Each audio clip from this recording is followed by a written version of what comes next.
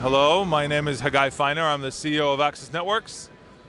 We are an enterprise-grade networking company for the smart home.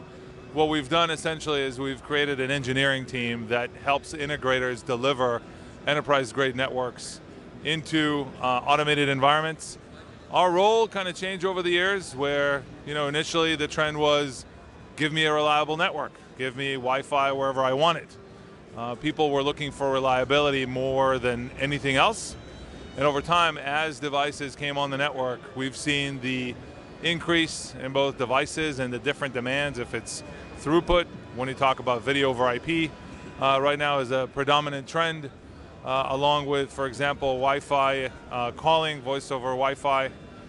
For cell phones, that has a different demand because it's a very light application. It's not very demanding, but at the same time, any interference with the wireless network, you will hear on your iPhone, and you have to design the network specifically for that application as well.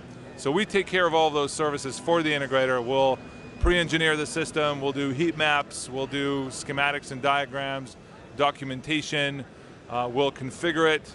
We use Ruckus ICX switches and Ruckus Wireless as well as a relationship that we just started with Sophos for firewalls and security services.